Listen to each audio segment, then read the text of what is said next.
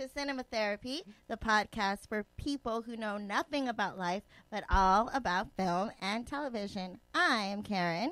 I'm Nicole.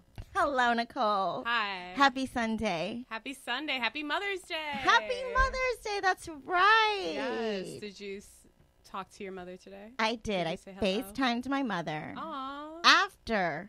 Before I made a post about it, okay? Mm. I made it a point. I wanted to be intentional. Yeah. I wanted to actually contact my mother before I posted something on social media. Good of you, because a lot of times I do post it on social media without having spoken to my mother. Right. And my mother does not have social media. So exactly. I'm really just doing it for myself. So it's a thing. What's the It's point? part of my brand, you know. I'm a daughter. Yes, it is part of your brand. That's so true. Like Fran Drescher. You always have to bring up Fran Drescher. Well, your brand is Asian Fran Drescher, so it's perfect for this episode that you say that, Nicole. It is. Because I am more than an Asian anything. I am myself can enjoy Pangantion. Listen, how was your weekend? Listen, it was good. I went to Connecticut for my brother-in-law's graduation. Mm-hmm. I'm a family woman. I'm just, doing what family expects of me, going out to the northeast coast, this place, where the forest is. I never realized how natural, New Haven was, where, Yale is. I had only really gone from, the train station to my brother and sister-in-law's house and then back to the train station. It was the first time that I saw that there was this, mountain little region that you could free solo on, and there was this forest. I don't know, it was beautiful. I was like, wow, this is very appealing. And I feel like she was giving me a advertisement for living in Connecticut and having kids and raising a family and the whole life. I say no as well right now, but she did not make a bad presentation. It was pretty appealing. Her house has a lot of space in it, and her kids are really cute. And she just seems to have the whole mom thing really down. It's very, That's what you want, inspirational. Nicole? That's you? Maybe in 5 years. I don't know. I like to keep my options open. Okay, Karen, don't limit me. I'm not limiting you. I'm keeping you. You're not going to Connecticut. I will be damned. Not yet. Definitely not yet. I'm not ready for Connecticut. Connecticut can't hold me. I can't be managed in Connecticut. That can't happen. That's not you. No, I'm going to tell you right now, it's not you. I know you. I'm just kidding. I'm oh my God. really hyper right now. You are. This is the first time you started an episode and you're like, okay, 5 high fives. I'm like, whoa. We got to warm up for high the show. We got to five? come in with the high energy, okay? We got to I'm make always this hype. performative. This is a podcast. It's not a phone conversation with Karen and Nicole. I don't know what's happening to me today. I don't know either. This energy. Well, thank you Mother's for the Day note. energy. Thank you for the note, Beyonce. It's good for me to know. You're the one who said it first that this has to be performative, and it kind of stuck with me. Oh my God! After when all did I these say weeks, that? I don't know. You said it a while I know ago, I said it, and it stuck with me. It sounds like something I would say. Yeah. So yeah. Well, I'm glad you had a nice weekend. Yeah. How are you? I'm great. Oh my God. I'm great. Too many caffeine pills. Yeah, I feel like an open wound these days. To draw from Mad Men, I feel like a sensitive piece of horse flesh. Which character says this? Pete says that about Don Draper. That is a sensitive piece of horse flesh that should not be, tampered with, stressed for. Basically, I'm Don Draper. I just feel very open. I'm experiencing wanting to be open to new connections, new people, new situations. And I feel like everything in my life is pointing me towards that. This week, for example, I started therapy for the first time in 4 years. Thank you so much. Wow. Yeah, since 2015. And so it's really nice. I'm continuing on-camera classes with Heidi Marshall. Woo. And it's also very, it's just a very opening experience.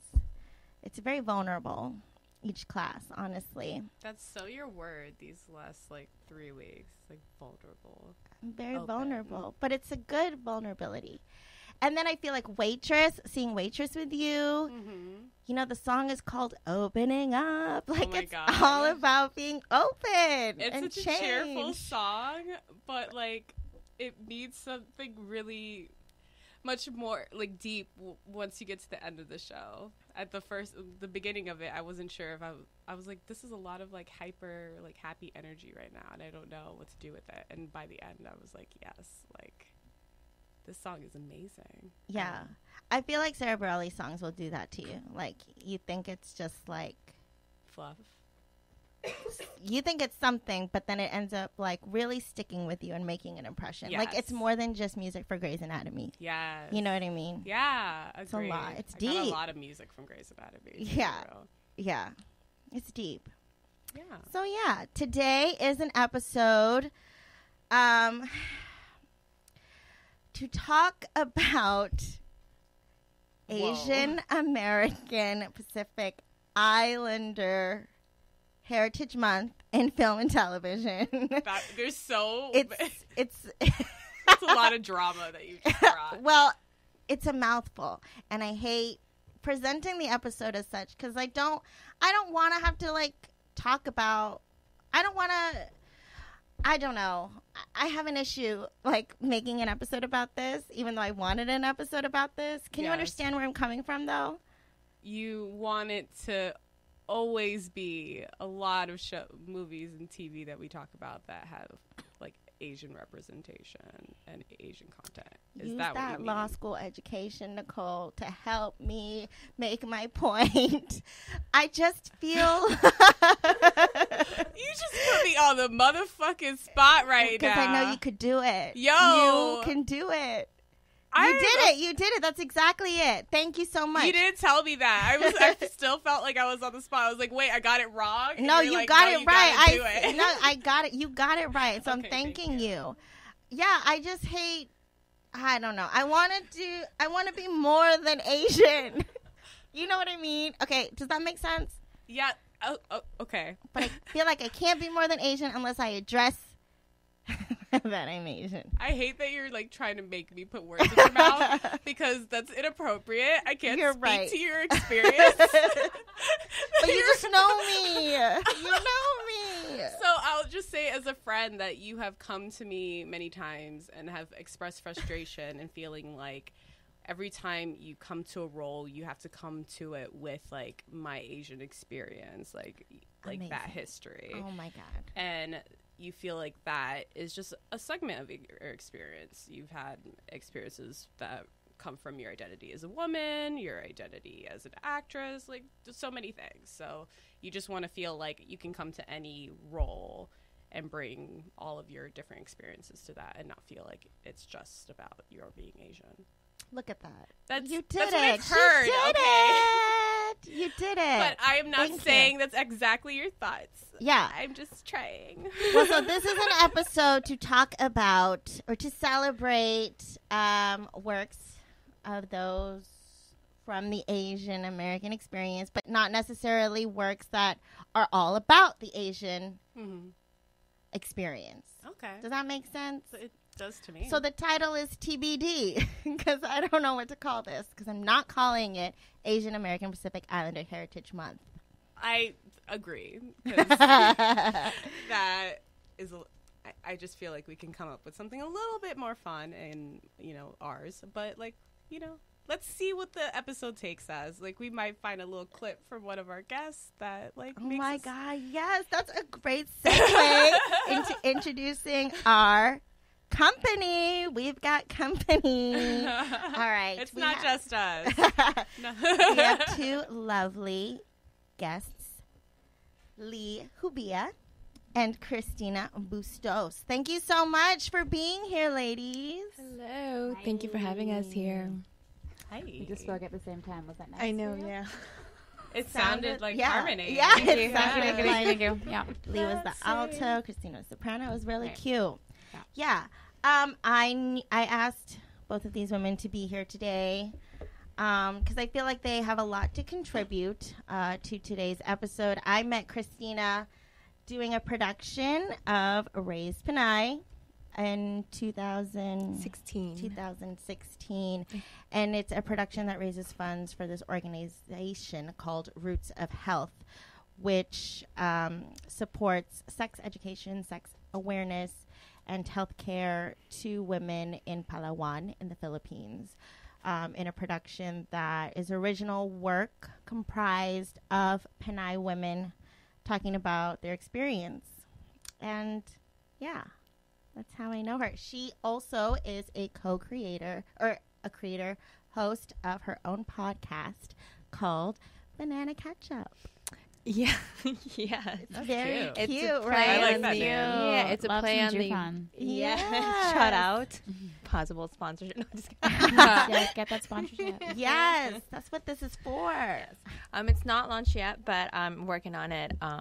Soon to be launched. Okay. So, yeah. Look out for that, guys. Yeah. Awesome. Lee Hubia, I feel like is such an essential part of like my life as an artist. She's been there for many different things in different areas, and I feel like we share a very similar perspective on being an Asian woman in the industry and wanting to like fight just like this like ongoing energy of like feeling like that's all we are. You know what I mean? Yeah, we met on Journey of a Brown Girl. Back in 2014. Yeah, it was a very intense experience. Just like life-wise, and also like artistically, the work. These girls were going through it. Yeah. Again, a show about Filipino women. I love it. You do? I mean, I haven't seen the show, but I love the concept. Oh, well, I like that you like the concept. Yes, because I'm all about like I want to learn about culture and like that independent struggle, and I feel like I don't know with Asian American Pacific Islander, I feel like I didn't see that whole term until I saw it on your bumper, like Dad's bumper sticker on his Hummer. And I feel like the Pacific Islander part really gets forgotten. Like there's like an experience there that's really specific and beautiful that needs to be discussed. So, yeah. Oh, I appreciate that. that. Says the token black person in this script. Well, I like that. Yeah, I appreciate that. Lee is also a director, writer, dancer, actor, improv extraordinaire. And Lee did the Asian American Film Lab's 72-hour shootout twice with two films called Almond Milk and Those Who Wander. Yes, I did. What was your... She was in both of them. She was there. Wow. Yes, I was in both Colleagues, of them. co-stars. She casted me as the toxic friend. Oh. She knows me. She really does. She What? did really great. Did you know she could get there? Like, you understand the concept. I had a feeling, but truly, she really brought it. She kind of even surprised me in a great way. I mean, because those things were so crazy, and really, Karen just showed up and brought herself and something unique to it, and I was so grateful. I mean, that's why she's my girl. I know she'll bring something. Aw, Yes. Thank you, girl. Yeah. You're welcome. Lee, for the second film, was the writer, producer, director, and actor for that project. Is that correct? Yes, it is correct. It's a And long so, list. what was that experience like wearing all those hats, Oh, those many girl. hats? It was hard. It was a lot. I mean, making a film in 72 hours is already like impossible. And so you're pushing yourself. And then but I felt like I had took on all those things out of sort of just like a necessity, like, because who's going to do it? You know, I have to do it. I ended up being the director because like, who else am I going to get to direct the story that I wrote in like a couple hours with my friend? You know, I don't have time to then relay that message. And in that, you know, it's all just going to come through me anyway. It's sort of the most efficient way. And it was difficult, but it's very challenging, and I learned a lot. But, you know, I was in that experience in particular, I was very like pleasantly surprised and like proud of myself. Actually, not actually, like, you know, but like, you know, for the first experience, it was more positive and like empowering. Of like, oh yeah, you know, when you have to do it because there's no one else, like, if you trust yourself, you can show up. What made that time crunch? It's, I mean, like, why is it 72 hours? Yeah. That's like part of the festival. Like, everyone is given a prompt on the Thursday night, and then you have from Thursday to Sunday night to write, shoot, and edit a 5-minute film. Oh, wow. Mm-hmm. That's so interesting. Yeah. Are there a lot of film festivals like that where they have like prompts or short? I really have no, I'm showing my ignorance in this, but where they have like a time limit? Yeah, there are a couple. Yeah, there are a couple that are like that. And it's kind of nice because it, you know, everyone's like creating and trying to make their stuff. But then, so the way, you know, the way that I got the opportunity to do this was I just sort of like committed. I was like, I'm going to do it. Yeah. And I'm going to ask these people, and they're down, and they're going to commit to me and that weekend. And y'all just show, you know, you just devote those 72 hours, which it all just like forces you to like give birth to something before you're ready, basically. Speaking of Mother's Day. And, you know, it just like sort of forces your hand. Like, you have to be okay with the choices that you make, because like you don't have time to think about another one. And That's so true. It's an I don't know if I'll do it again, to be honest, because it was a lot of stress. She did not sleep at all. But, you know, it's a good experience and a good challenge. I learned so much. I would encourage people to do things like that, to sort of try. Yeah, just to see what you're capable of. Yeah. See where you can be pushed. Exactly. That's really cool. Yeah, if I am recalling accurately, you were there for the whole editing process too. Like, you would just go straight from like acting and then like spending the next 24 hours just editing with Moon Culture, correct? Yes. Yeah. That was the thing, right? Because in the way that I think the way films are made, which is great, the process is divided up amongst, the responsibilities are divided amongst a lot of people. You know, you have your director, you have your AD, there's a producer, there's a cinematographer, then there's the editors, and there's the writers, and then there's actors. And so it's like everyone can just worry about their job and be the head of their own department. But like when, you know, in that instance, I'm just like the head of all the departments, and it's just, but then you don't really get to see what the other side is like. And then in that experience, I learned how to do my job primarily, which is what I'm pursuing at the moment, which is like an actor, is, how can I do my job better to benefit everyone in all these other positions? I'd never been in an editing room before, and I was like, oh, damn, this is, I mean, again, it's showing my ignorance. I was like, oh, this is where the movie is made. Like, this is where the decisions are made. Like, oh, if I'm not giving the editor options when I'm acting, then like, that's not helpful. Or like being an actor, being like, oh, right, if I don't have a good clear line or trajectory or like wants or needs as a character, then it's hard for me to jump into this. So I realized like, oh, wait, that's what a writer does. And same thing, director, you know, I'm just, by having to be a part of all of those things, I'm like, oh, okay, this helps me just like learn about everyone's job and how much it takes to make a story come to life. Makes you appreciate everybody and all that they do. And yeah, For sure. I feel like you have to have, if there's anyone who could do that, it's Lee. She has like, she's a Virgo, so she has that Beyonce energy. Girl, double cap. You know? Yeah. Cap rising and cap moon. There's a Oh lot my God. happening. Whoa. I know. That's She wants to intimidating. get it. Very Don't- yeah. intimidating. Don't be, you know, this. Don't let the vocal fry fool you. I'm very intense. I feel like your vocal fry is like, I don't give a shit, you know, which is Yeah. intimidating Oh, okay. at the end of the day. But I love everyone. I know you do. You really do. But I also feel like because you had, like, you have experience in all those roles, and Christina, you being part of Raise Panay, like, having control or, like, writing your material and what you share contributes to you controlling the narrative of how, back to being Asian, Asians are portrayed in the media. You know what I mean? Mm-hmm. So I think it's very important to have power over our narrative. And I guess that's how you do it. Playing all these different roles, all these hats. Yeah. Yeah. Well, Yeah. can I say one thing that I just thought of? Please.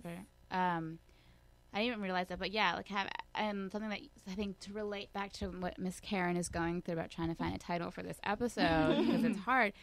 But, you know, I also made the decision of, like, I'm not going to address, like, my Asianness actually in any of my things. Like, there was no talk. And, like, they give you a theme and there's a prompt. And for some of the other films that was, like, openly addressed about being race and identity and Asian American experiences, which is fine. But, and this is just a personal choice of, like, the stories that I like to tell. There's nothing wrong with other ones. But I felt as if just like by being an Asian American in this role, telling this story, that also has power, and that's sort of like by not acknowledging it in a more direct way, like overtly and saying, you know, like one of them was lose the labels, and so and that was almond milk, and so you know that could be taken lots of different ways, but because I love that this is like giving a platform for Asian Americans, like you know, you can do anything. I don't have to, you know, I'm sure we all know what it's like to be the minority in the room having to explain like what your experience like is to people and trying to teach them how to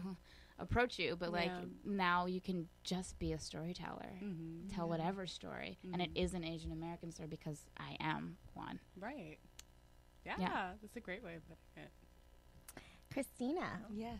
you are a journalist who has experience in publications with Essence Magazine, The Riveter, Paste Magazine, and Digital Spy. Yeah.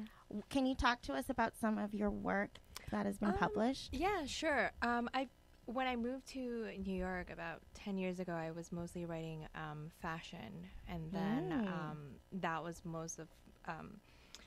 I think it was just through connection. I connected with a fashion editor here, and most of the freelance work that she was giving me was basically fashion, and I didn't. And then I kind of segued into entertainment with my freelance work with Digital Spy, and then that's when I got in. And then the Riveter magazine, which is a small independent magazine based in Minneapolis, a college friend of mine.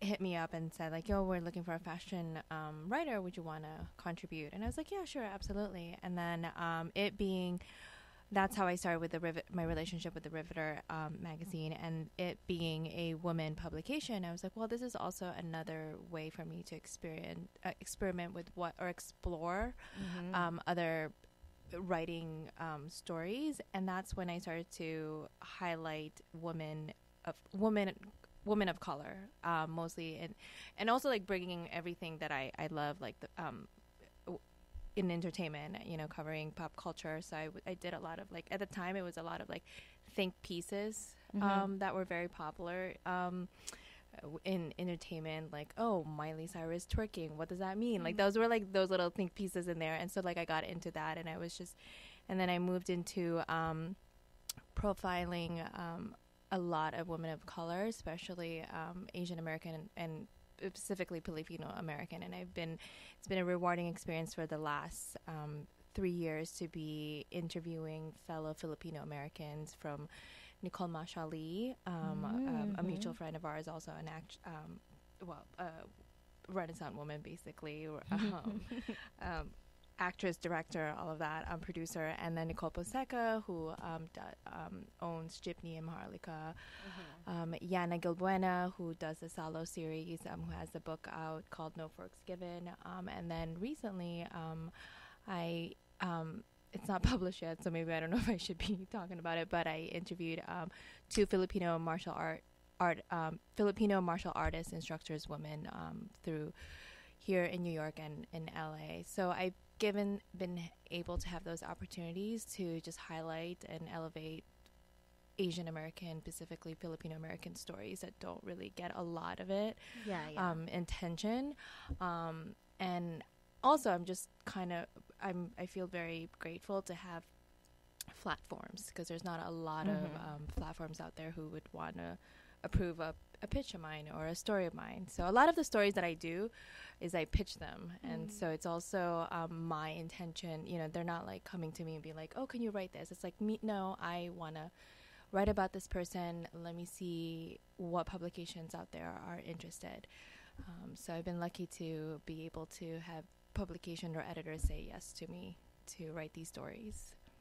Very cool. I feel like when writers like you share stories on Asians doing or having these different roles, it leads to people seeing them differently in film and television. You just see them doing different things, like more and more diversity in how they're portrayed, which is very important. It's all connected, I feel.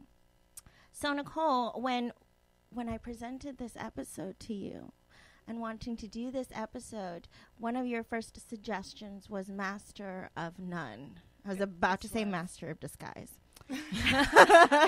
Wait, who was in that movie? It was an SNL character, yeah, right? Dana Carvey. Dana Carvey. Yes. Yeah. Turtle. I remember that was part of the commercial. Yeah. I didn't see the movie, but it's not good. Oh. That's the hot take. Hot take. But Master of None. Yes. Why did you choose this show? I really love this show, to be honest. I have rewatched it,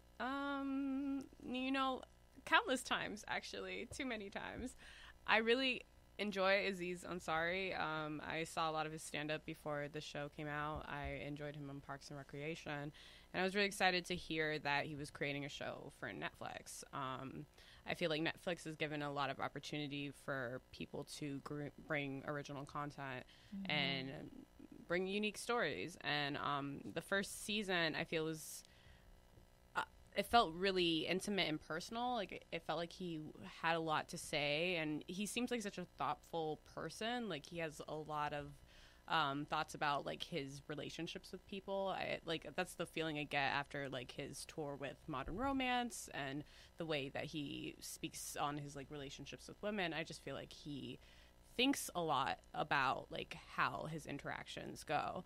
I can't speak about him and not speak about like that article that came out. I can't remember the publication, but there was that sexual assault account basically that went through all the details of it. And I don't want to get into it too much because, that's a larger topic and I can speak about that incident a lot. But I feel like he has so much to bring to the entertainment industry, and I really, root for him, honestly. I really want him to continue to be successful with this show because I feel like a lot of the things that he talks about are things I can relate to, even though I'm not of Indian descent. I relate to the immigrant experience. My parents were immigrants. And, in the episodes where he talks about religion, where he talks about his parents' experience, I really relate to those episodes. I understand having that divide with your parents where they really want you to be successful, and then you start to reject parts of their identity, and they feel like, man, you're rejecting me, and I brought you here, and I went through so much to make sure that you would do well, and now you're rejecting my religion, you're rejecting our way of life, and it feels like you're leaving me behind. That parents episode, it really hit me. That was some real shit. Anyway, I was trying to get you to watch it from the beginning, and you were like, we'll see. Yeah. I don't know why I'm reticent to watching certain things. I'm honestly, I don't know. This is gonna I'm gonna show my ass right now, but I'm very hesitant to watch things where, I guess it's the same reason why I was hesitant to start watching Fresh Off the Boat. They're completely different, obviously, but there's something in me that I don't want to watch it because it's so very much about their ethnicity or you know what I mean? Mm-hmm. But I did watch Master of None eventually, and I think it's charming. I think it's very charming. And the episodes that you recommended, the parents episode, the religion episode, and what was the third one? Indians on TV. Oh my gosh. Yeah. Very effective. I think it's very good writing.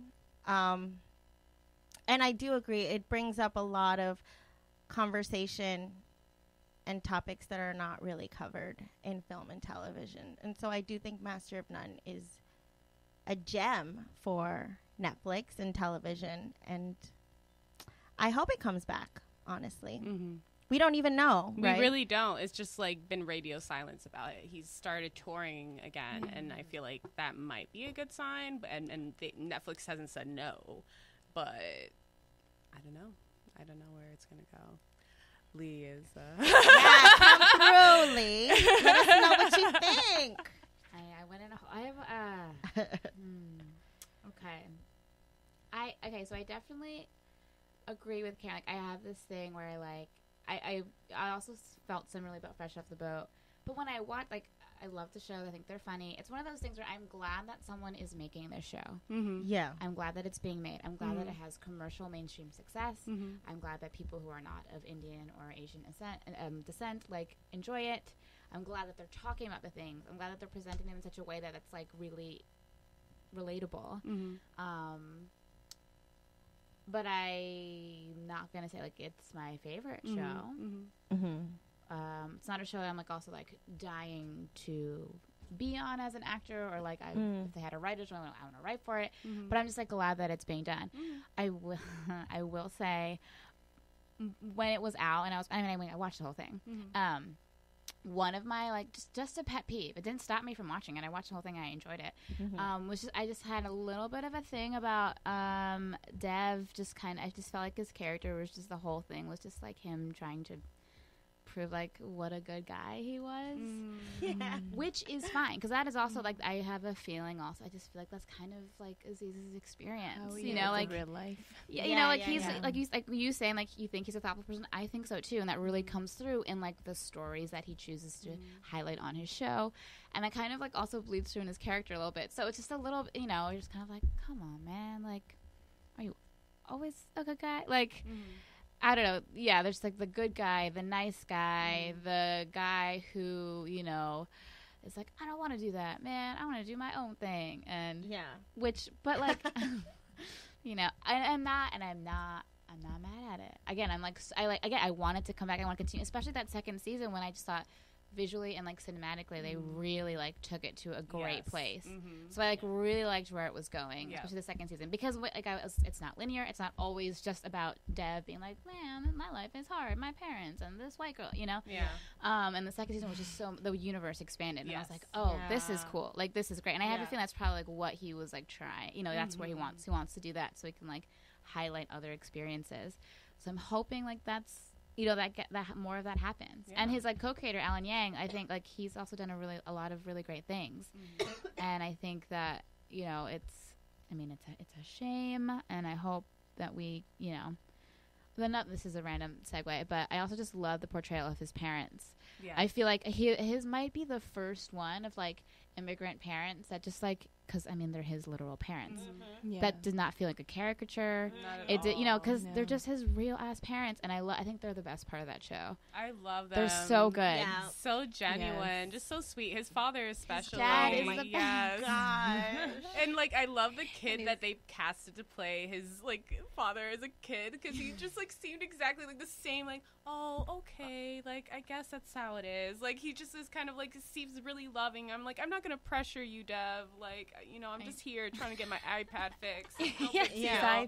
I know, so good. Because I feel like when you hand an actor like that kind of material, like or like that writing, like it can easily just be so overacted. Yeah. You know what I mean? Like they're just gonna take it to like this completely ridiculous level, like where almost like they're making fun of like these characters. You know what I mean?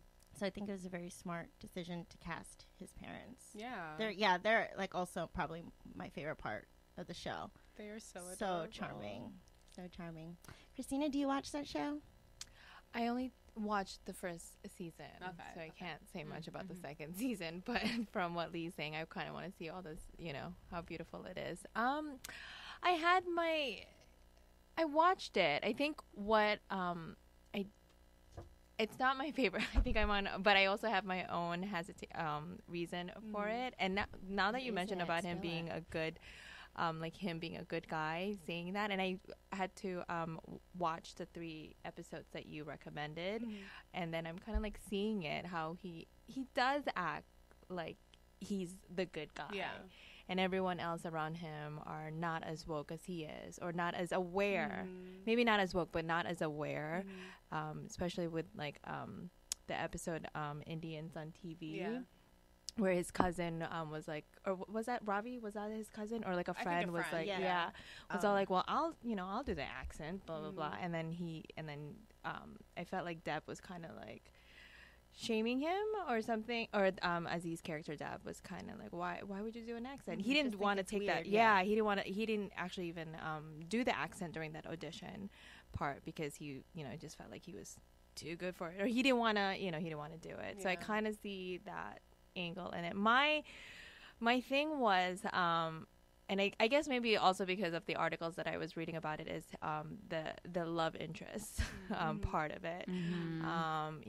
We see a lot of Asian American men portrayed wanting to only be with white women. And like waiting around for the white waiting woman. around for like, woman. But I'm her good friend. Right. Why doesn't she love me? That white girl, don't treat her right. And then there's all these and then they'll do the part of being a good Asian representation and have like other Asian women in it, but they're like sub character, or like they're kind of like a throwaway character as a plot point to be with this white female character.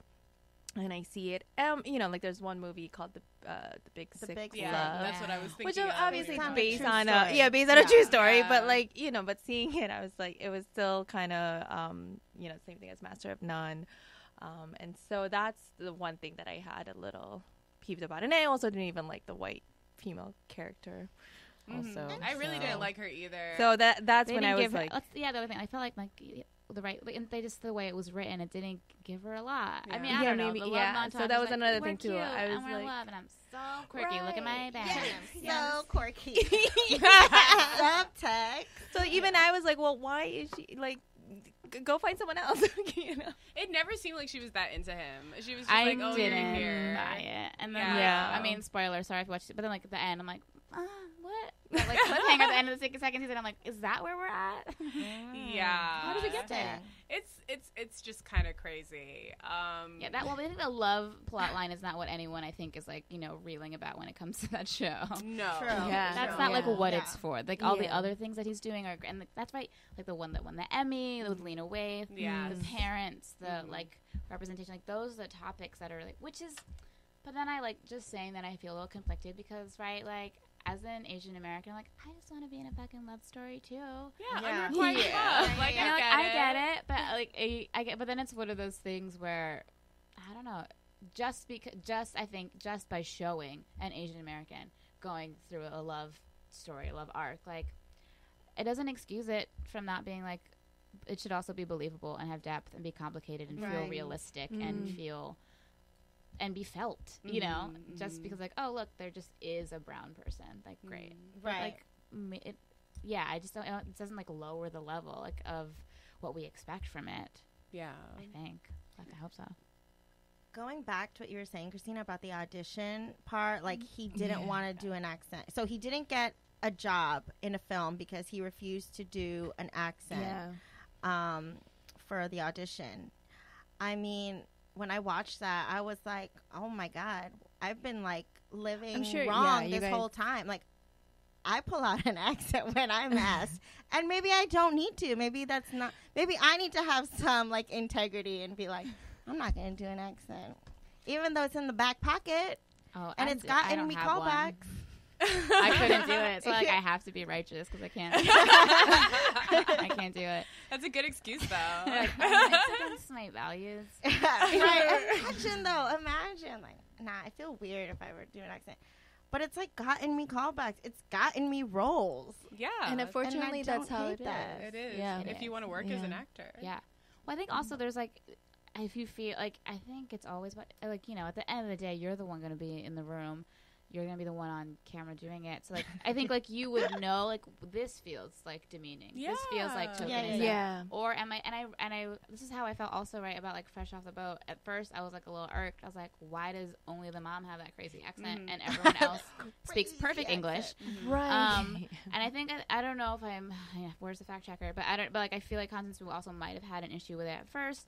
But then, Yeah. or also like Greta Lee in that movie Sisters, where she plays the manicurist, and she's got this real thick Korean accent, and she doesn't actually.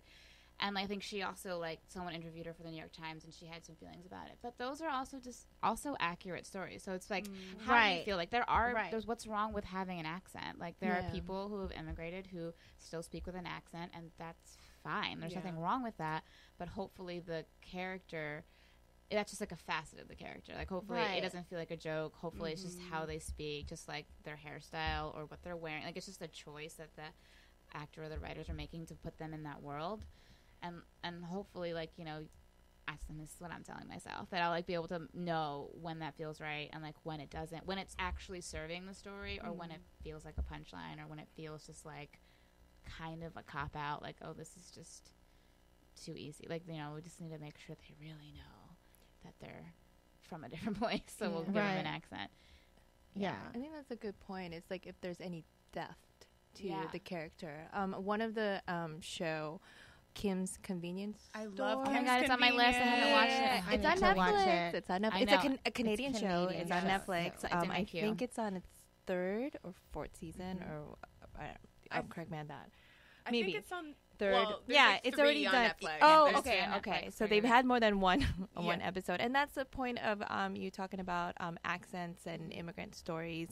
You know, and the parents in that film, they're Korean immigrants, and the two actors who play the parents don't have accents in real life. And I remember the actor, the father.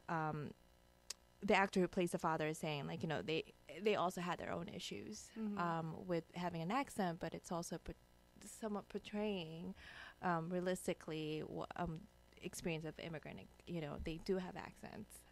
As long as there's no, I think he says that as long as, you know, it's not portrayed in a way that it's like The Simpsons, Apu, you know, where it's it's making fun of their experience. It's making fun of the community. Yeah. And, you know, I've watched the show, and I think they do such a great portrayal of the parents, even, you know, with the accent. I also sometimes it throws me off a little bit with hearing the accent, and a part of me is like, do they even have to have an accent, or, you know? And then, but then, like, as I get into the show, I'm like, oh, it's almost like the last thing I think about. I think me being just kind of like being more aware of, you know, representation, character, and like wanting solid, good characters of Asian American to see in film and TV. It's my first.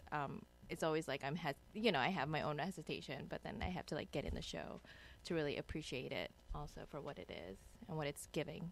Yeah, it's so hard to judge it from a outside surface level. Like, because with Fresh Off the Boat, I feel like it was getting a lot of criticism based on the name. A lot of people were like, oh, that's an offensive name, blah, blah, blah. And I think if you just view it in isolation without all the other context that the show is giving you and all that experience, then, of course, like, that name seems like a problem. But I feel like if you look at everything else, it's not... You know, it seems like a joke. Like, I don't know. Like, Yeah. Eddie Huang, I think that's how you say his last name, who's the narrator of the show. It's based off of his novel, also called Fresh Off the Boat. I think, like, him using the word fresh isn't, you know, like, is just, like, you know, like, the connotation is very different by fresh. He's very influenced by like Fresh Prince of Bel-Air. hip-hop, culture. And he talks about that a lot on the show. So Constance Wu, who's the mom in Fresh Off the Boat, this happened recently where the show was renewed for the 6th or 7th season. Oh, girl, yeah. I was just on this on Twitter before. And I was reading about she it. tweeted fuck like that day. She tweeted fuck, and then she also apparently, like, on Instagram disliked the post. Or, like, not Instagram. She commented on commented it and was dislike. like, dislike or something. Yeah, about the renewal. And she came back and was like, that's not what this was about. Like, stop assuming. And you know what? That's fine. We'll let her be. Like, she's a human being. Like, let's not. Have you read her latest tweet? No. What is her God. latest God, that she tweet? Yes, bring Here are it. the updates. From from her Beyond own from her apology? yeah. So This there is- was like oh. so her initial response was like, guys, I was just having a bad day. Like it's not about that. But then like you also like commented like on the Instagram, like just like but I can. She's like they were ill timed, so I can see how just like saying fuck right after it would be ill time, but then commenting on the thing. Anyway, so she was saying, guys, like I just had a bad day. It's not it. And then she issued this whole thing, this new tweet. I think maybe it was today.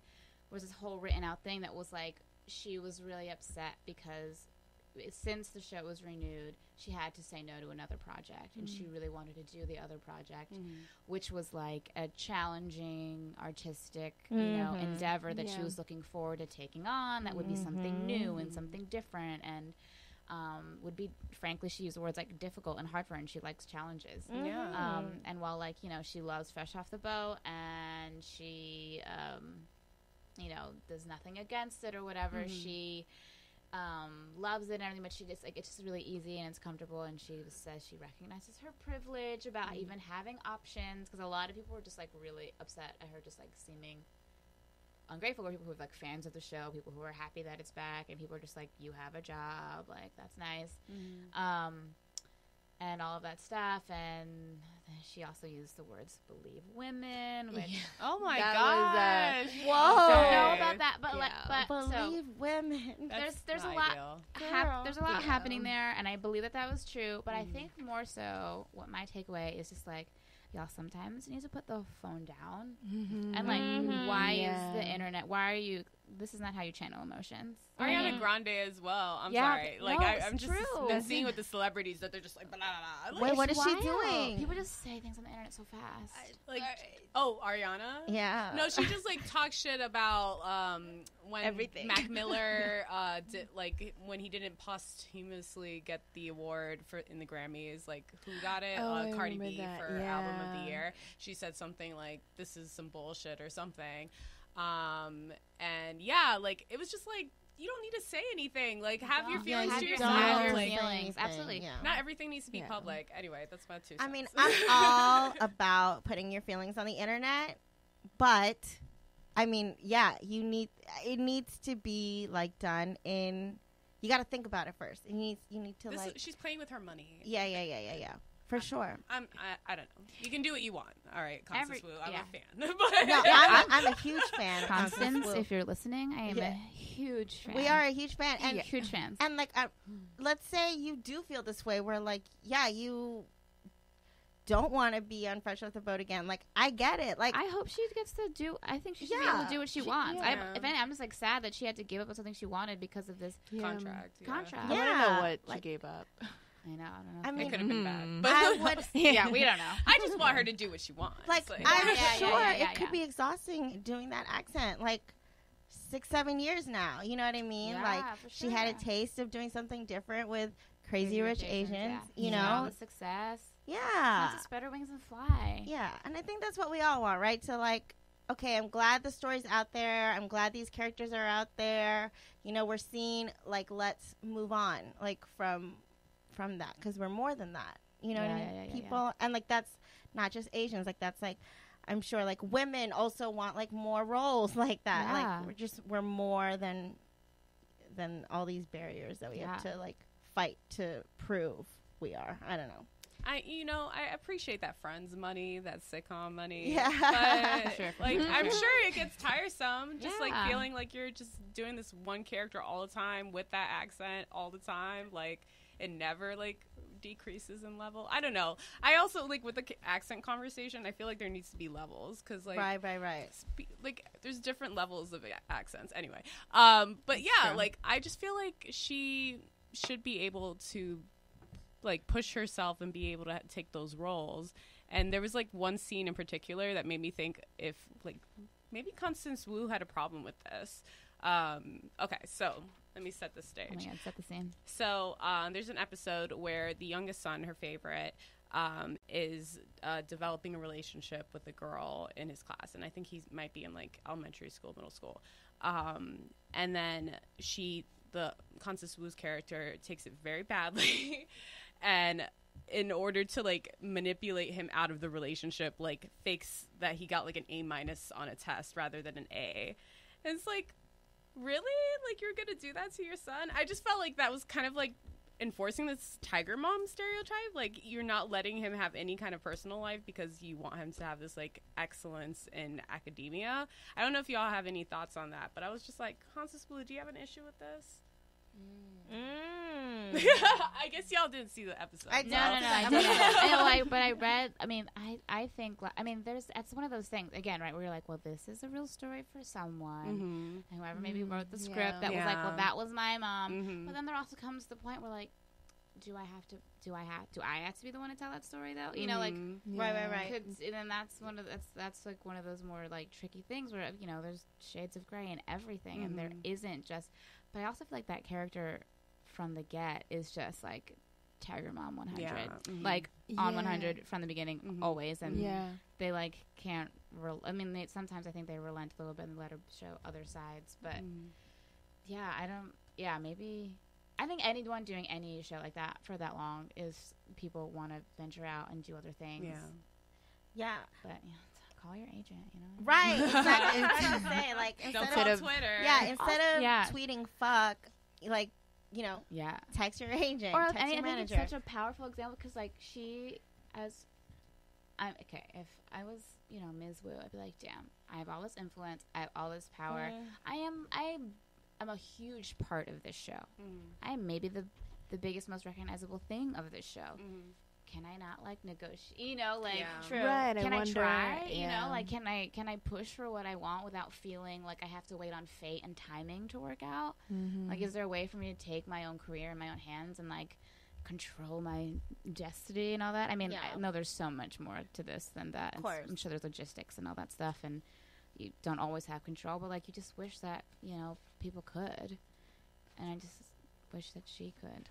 I feel like it would have been a very different story if she came out with that, like, not as an apology, but just like if she came out with this statement of her frustration about like her having to turn something down before she tweeted fuck, before she did all of like the dislikes, like it would have been received very differently, But I mean, I'm a fan.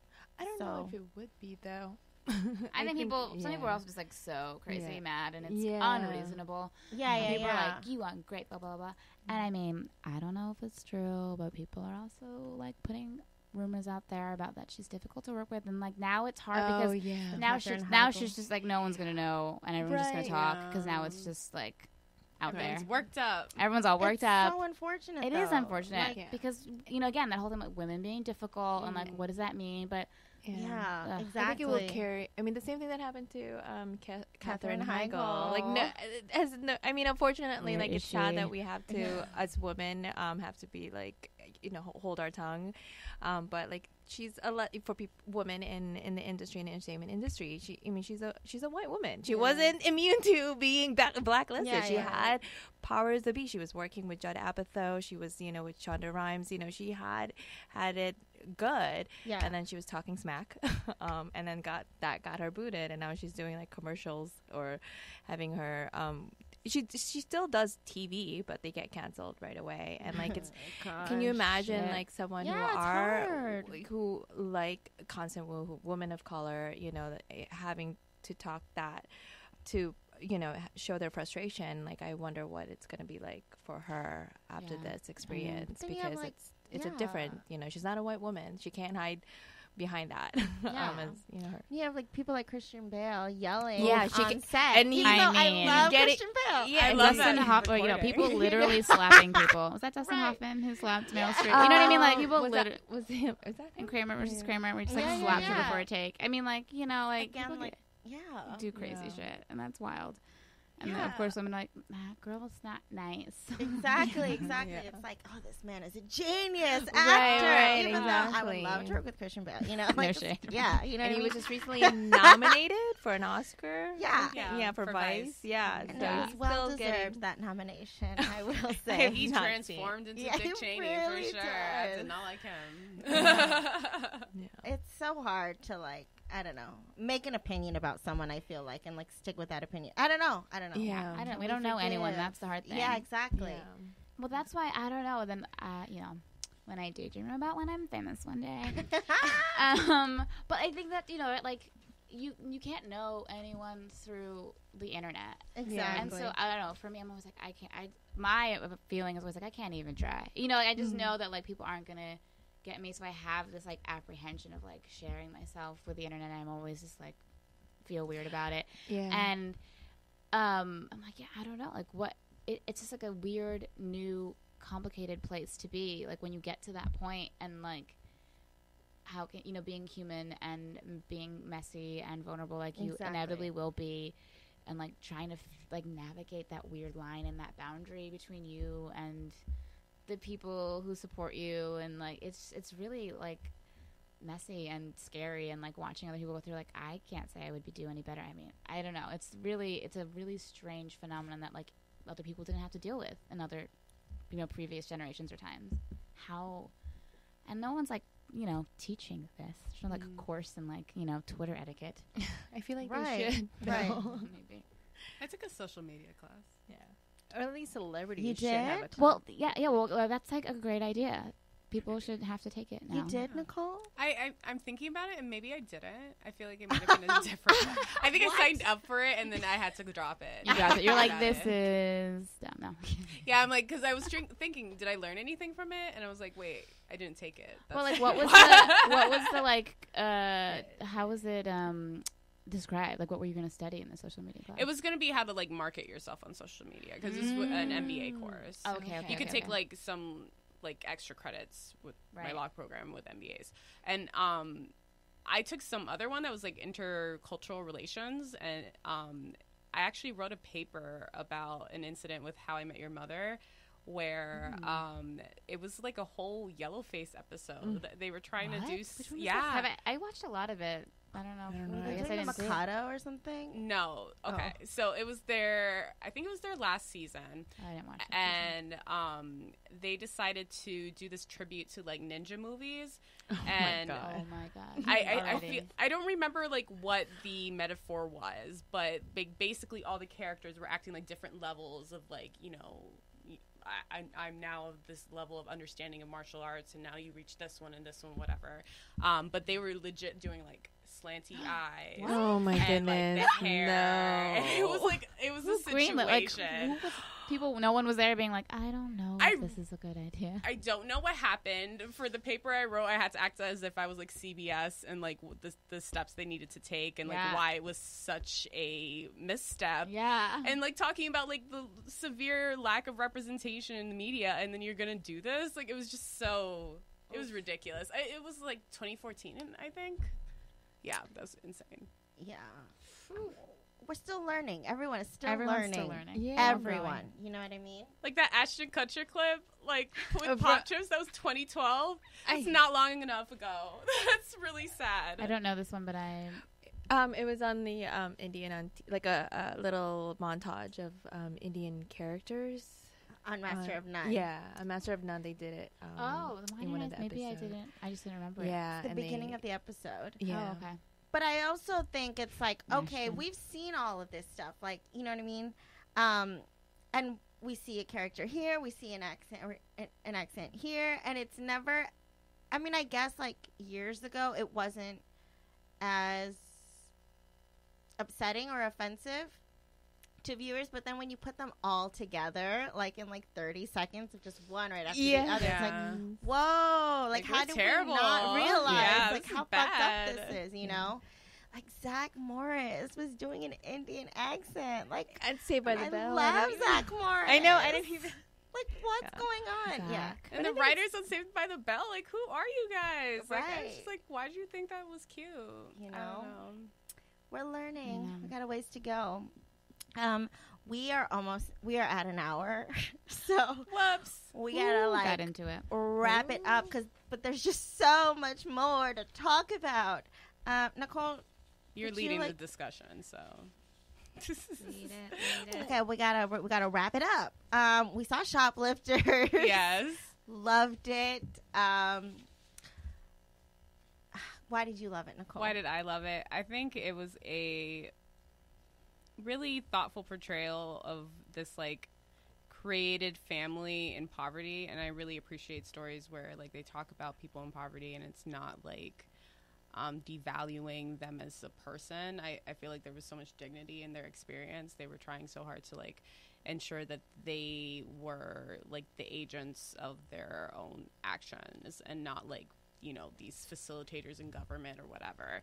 But then you like start peeling back the layers and you learn so much more about like who these people are and like their issues and misdeeds, and they're not so perfect. And it's just like, I thought it was such a thoughtful representation. And I feel like a lot of times we get like caught up in the stereotype of like Asian wealth and prosperity, and although that's like a real ass story, there's also stories of people who are Asian and are not doing well and struggling, and they have to make the most of like having limited means. So it's just really cool to see that represented in the film. Yeah, what I really enjoyed or took away from watching this movie was, because it's a Japanese film, Mm-hmm. you know, a Japanese director, Japanese writer, Japanese actors, filmed in Japan, it just automatically like took away any possibility, not any possibility, but like the possibility of just having stereotypical Asian characters. You know what I mean? Like, okay, we're not Asians in America, like trying to like say who we are, like, you know what I mean? And so these We characters don't speak for everyone. exactly that, and they had depth. They were going through things that had nothing to do with their ethnicity. It was, oh my gosh, like their performances were beautiful. Like the woman who played the mother, Oh and my gosh. Oh my god, Excellent. it broke my heart. Yeah, I have to watch You it. It's guys so good. would It's love on it. Hulu. It's on Hulu. I'll do it. I'll watch it. It's there. Yeah, and I just want to also talk briefly about just like people who are paving the way in the entertainment industry, like Karen Kusama, who is the director of Jennifer's Body I watched and that. Girl Fight. Did you love it? Isn't it fun? I mean, it's not my type of movie. That's all Megan Fox, right? Yes. It's Megan Okay. Fox. Yeah. It's because I don't really do like horror, Right, like, you know, horror adjacent, but like I was actually much more into it than I thought. And when I Yeah. saw like the commercials for it back in, what was it, 2008 or I 7? don't even know. I remember being intrigued more so than I would be with a regular film. I think because of Diablo Cody. I Yes, I was love a him. That's a name I haven't heard in a while. Oh my god. Yeah, I don't know what- The movie he just wrote with Charlize Theron. Is that her name? I just I watched don't it. It was know. so good. I'm sorry, that was tangent. Keep going. Young adult. No. No, the one I'm that gonna write that's that after down. Oh. It. Atomic Blonde? No. It's like in the same world as Kindergarten young Teacher. adult. Isn't it Kindergarten Teacher? Nope. Keep talking. I'm gonna find it. Tell us Okay. about. So what you're saying. I was a huge fan of Juno, and I like their dialogue. It just feels very realistic, even though it's like made up. Like I just like that there's so much character that you can get from the dialogue. Like you can feel the depth of people's relationships because they have like their own jargon. So I like that style of writing, and I appreciated that it was like a film about the two girls' friendships more than anything else. Like Right. it really wasn't about men at all. And I was reading some articles about like analyzing it from its release then and how it's being perceived now, because it was not perceived critically well at all, and that's what pushed me to not wanting to see it then.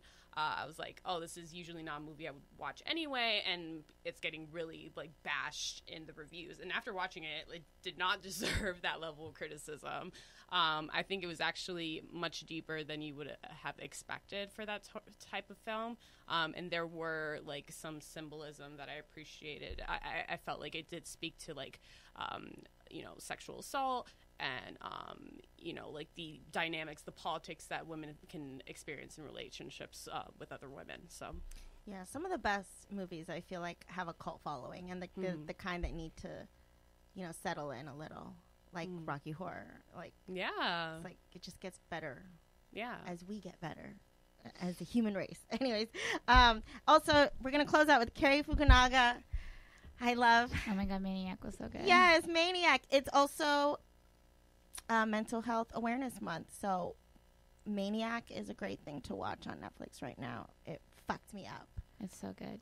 It's It was beautiful. crazy. I haven't seen it. I haven't either. It's a Yeah. really We're probably wonderful fine. portrayal of like different worlds and what's possible, and it's like an actor's dream, and I think a writer and director's dream, because like you can just do whatever you want, and like, you know, reality, you know, it follows a lot of dream logic, which is great, and it's actually based on this other series, but it's not actually parallel. It's just that was a starting off point, and that talks about mental health, and it does. It has a lot of. There's like this lives in this sort of like a new other future where there's also a lot of like Japanese influence, where like a lot of the characters are Japanese and they speak Japanese, and it's just great.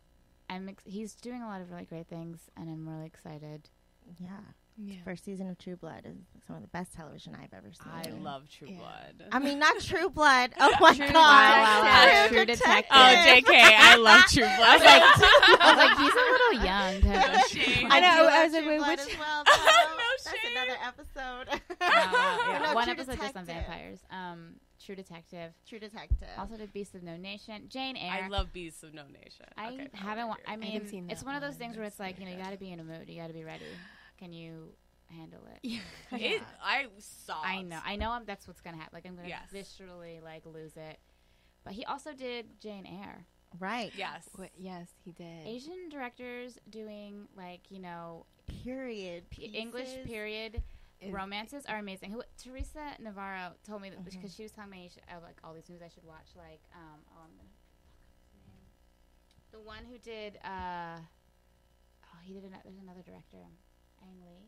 Yes, Ang Lee. Sense and Sensibility. Yes. So, Yeah. and she was telling me it's a lot. But it's very similar, and it's really nice because, like, you know, that sort of like that emotional suppression and that self-denial of like personal desires and love and what you want in a, you know, to follow like society standards and do what's right and like what's good for like your, you know, standing in your social groups and status, how like that's something that a lot of like people in Asian cultures can relate to, so they tend to sort of like direct that well. That's what Teresa told me, and I was like, oh, it makes a lot of sense. It does make a lot of sense. Right? I Yeah. like that point. Shout out to Yes. Teresa Navarro. Shout out to Teresa Navarro. And on that note, I think we can all agree that, you know, all different perspectives and stories of how Asian Americans are portrayed are welcomed. Like, but sometimes, you know, we do just want to do a romance English period piece. Like, we want to talk about different things. We want to experience different things than sharing our ethnicity and who we are. But yeah. There are films. I'm sorry, I know this might add more to the minutes. It's fine. Just caught myself. There are films out there who don't Exactly. made by Asian American AAPI people who are not necessarily about their race, and there's Yeah. a lot of filmmakers, writers, actors out there that are not just the crazy rich Asians, that Right. care for, Yeah. you know, and so it's, you know, one of my favorite and documentary films. There's a lot of AAPI people out there. One of my favorite ones from last year was Minding the Gap, and that doesn't necessarily have anything to do about. It's about skateboarding life in the Midwest, and underneath it all is the abuse that these the people, his subjects. The director is Asian American, and so they were facing child abuse or family abuse or whatever what it was, and it was one of the best documentary films that I've seen, and it was nominated an Oscar for best documentary feature. So there is a lot of just people are just not aware. Exactly. That's what it is. It's the lack Yeah. of also spotlight on these films, and I've been intentional about coming to see these films because there's more than just crazy rich Asians out there. Exactly. There's more than Aziz Ansari. Yeah. So, and I just want people to know that, and Yeah. so it's not just this, you know, this bubble, Right. You know, All sure. of it is important. yeah. More. Everyone, More. everyone is important. Yeah. All these stories.